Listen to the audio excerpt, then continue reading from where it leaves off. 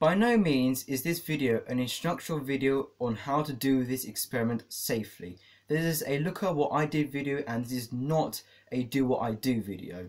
If you do want to attempt these experiments, only do so if you know and accept the risks. To make a hydrogen generator, you need some electrodes. Now I'm using graphite rods I got out of this lantern battery. I'm using graphite because it does not corrode. Now these plastic containers here are food containers, and I'm going to make these into the main body of the generator. These travel sized bottles, they are going to be used as funnels in order to collect the gases. And of course they have a nice top which I can connect my vinyl tube to. I've connected these to containers with a vinyl pipe.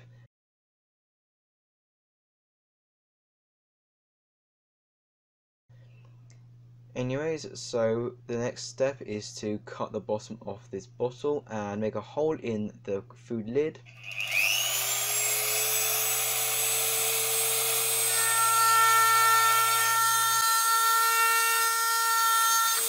So I decided to try and use the router bit of my Dremel, and it worked poorly. It didn't cut its way through, it melted its way through and ruined my bit. Nevertheless, you can see the basic idea. I've added this bottom food container to add some height so I can connect the graphite rods via cables.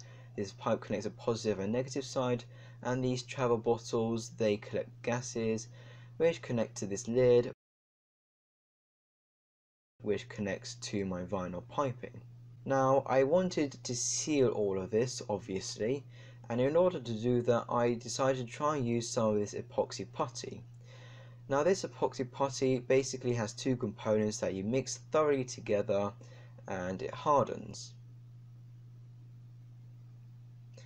However, there was a problem. This epoxy putty didn't really like this plastic at all, and as you can see, this happened. Yeah, so it turns out food safe plastic is made from number 5 plastic, which is the most annoying plastic to glue. So I decided to resort to using hot glue. Now the seal, it is there, but it's not a very good seal. Nevertheless, I decided to seal the top of the plastic bottle with some plumbing Teflon tape.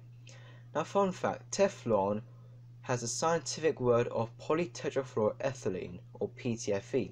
Poly meaning polymer chains, tetra meaning 4, fluoro meaning fluorine, and ethylene meaning 2 carbon.